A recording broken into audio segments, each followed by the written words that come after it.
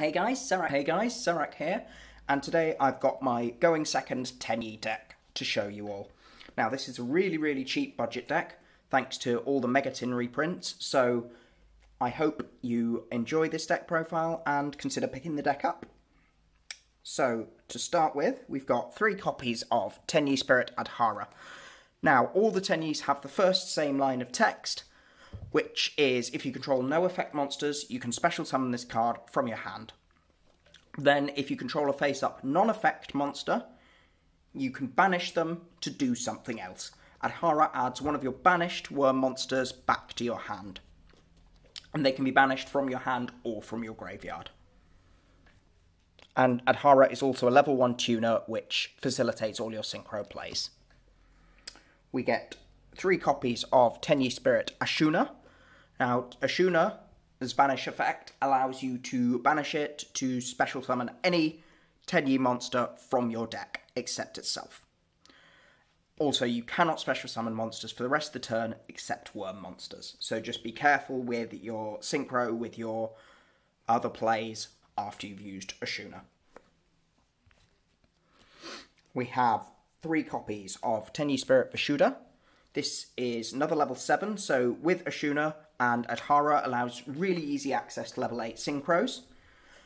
And this one's graveyard or hand banish effect allows you to bounce 1 card your opponent controls, which is really useful for breaking the board or forcing out negates of your opponent. 2 copies of Tenyi Spirit Shthana. This allows you to essentially, it's a form of protection for your non-effect monsters. If they would be destroyed by battle or card effect, you can banish this card, special summon the monster back, and then destroy 1 monster your opponent controls. So it allows you to get round big monsters that you might not be able to run over by battle in certain situations, and so on. And of course, one of the really good thing about Tenyi monsters is because this deck isn't played very much, people don't know what they do. So they play into their effects rather than playing around them. And again, we have that with Tenyi Spirit Nahata. This allows you to reduce a monster's attack by 1500 when it battles a non-effect monster. So it puts your monks up to effectively 2500 attack and puts your berserkers up to a massive 4500 attack almost.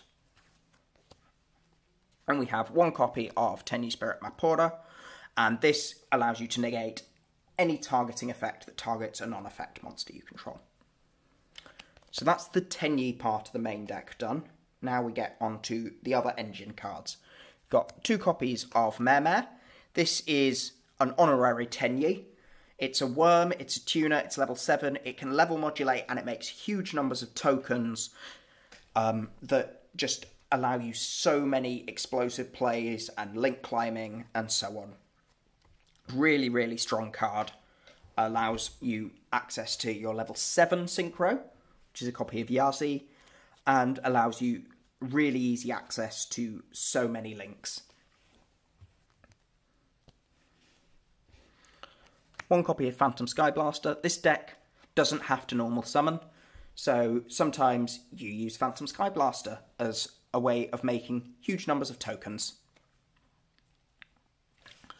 and just allowing you to start your plays off that way. Now we get onto the disruption part of the deck. We have 3 copies of Effect Veiler. This could be any hand trap you want. I've gone with Effect Veiler because I think it's the best one at the sort of budget, price to performance ratio, as it were. It's also a level 1 tuner, which is relevant in some situations.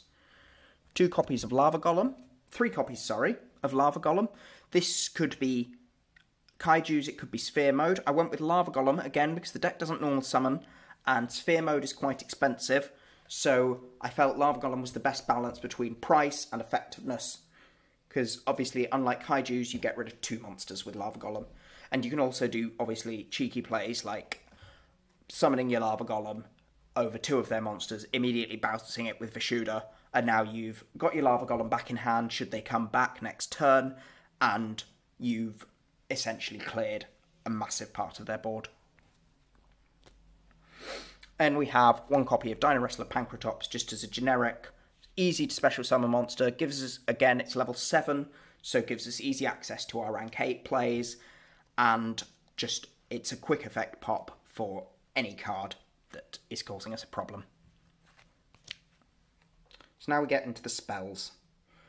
3 copies of Flawless Perfection of the Tenyi. This is your field spell. It gives all your non-effect monsters complete protection from monster effects, and also gives us card advantage when your opponent special summons monsters, whilst you control a face-down or a non-effect monster. So the protection is the main reason we play this, but if the game goes longer, it just gives us so much extra card advantage. 3 copies of Vessel for the Dragon Cycle. This is the best starter in the deck. If you control, it's set a Foolish Burial for any worms, and if you control a non-effect monster, you also get to search a Tenyi. So it dumps your Mare in the graveyard for you to revive it later with Shaman, and searches you Tenyis if you need them. Heavenly Dragon Circle allows you to tribute worm monsters, search them for other worm monsters, and then special summon them if you tributed a non-effect monster. This allows you to push through extra damage for OTKs, search for the monster you need to get into the graveyard to use its effect, and you can also banish it from the graveyard to search for any Tenyi card in the deck.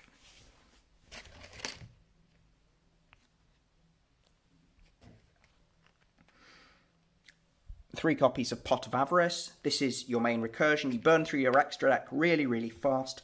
Sometimes you need to put your copies of Monk or your certain Tenyis back in your deck so you can use them again.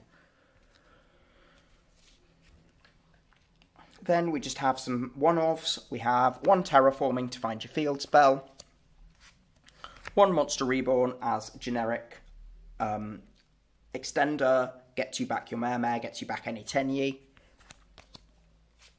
1 Mind Control to break the board or force negates,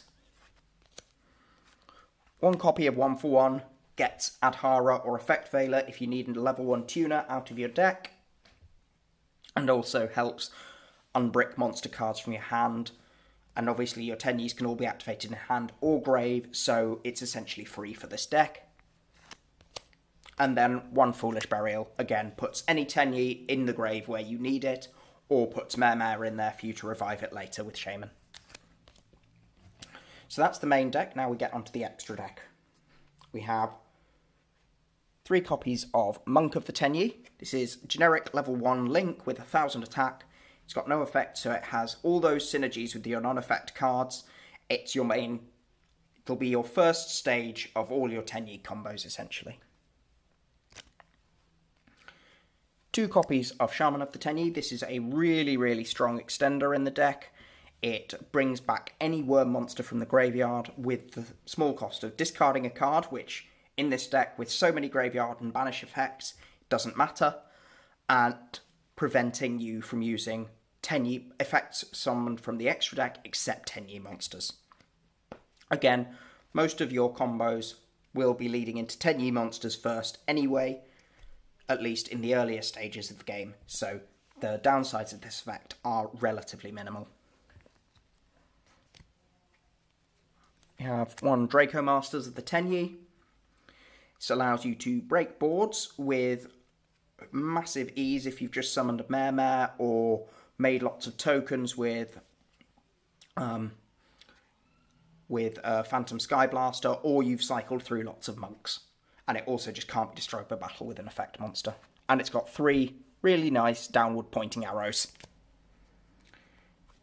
2 copies of Berserker of the Tenyi. This is your 3k beta. It gets all of your non-effect synergies, and it's only a Link 3, so it's not as much of an investment as a Link 4. Then 1 copy of Tenyi Spirit Sahasrara. This allows you to protect all of your effect monsters.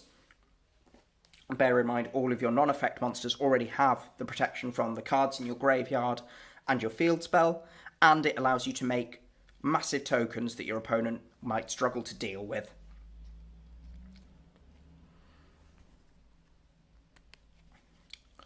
One Lampharinkus, generic, Link 2, non-effect Sometimes you don't have the requisite materials to make a shaman, so you have to make this instead. Then we get onto the synchros. We've got one Draco Berserker of the Tenyi. This is an absolute OTK machine. It's essentially the deck's Boral Sword. If it destroys a monster by battle, it gains attack equal to the monster's original attack, and then it can make a second attack. And when your opponent activates a monster effect, you can banish that monster. One Frame Lord Omega. Ripping cards out of your opponent's hand is really good. Also, returning your banished cards to the graveyard is really, really useful. Sometimes you're made to go first, so you can make this. And it's also just a really, really disruptive 2800 beta that's hard to get rid of. One Yazi Evil of the Yang Xing. You're making this with Mare generally. And it's just really, really strong at popping your opponent. It obviously pops your opponent's cards, or can't be destroyed by them, and brings out any Tenyi you need from the deck. Note, remember, you can't use this if you've used Shaman that turn already. Then we just have generic rank 4 overlays. So we've got one Light Dragon at Ignister. This is just a really, really cheap generic rank 4 that allows you to protect all your monsters and blow stuff up with non-targeting disruption. And then we have one copy of Tornado Dragon. This is your back row disruption. It's a quick effect. It's generic rank 4. And it's really, really cheap. So that's the deck. I hope you enjoyed that. The deck has lots of different avenues you can take. This is going second variant, but obviously you can build it going first as well. The deck can run cards like both Majesty's and Vanity's Fiend because it doesn't normal summon very much. You could add an access code package if you could afford it, or change the hand traps up to include, say, Nibiru, Ash Blossom, the newer one from Eternity Code, and so on. And also you could add in cards like the Selene access code package. You could add a Halkid Fibrax package. There's just lots of different options that you can use with this deck to increase its potency or adapt it to your playstyle. So I hope you enjoyed that, and I will see you again soon.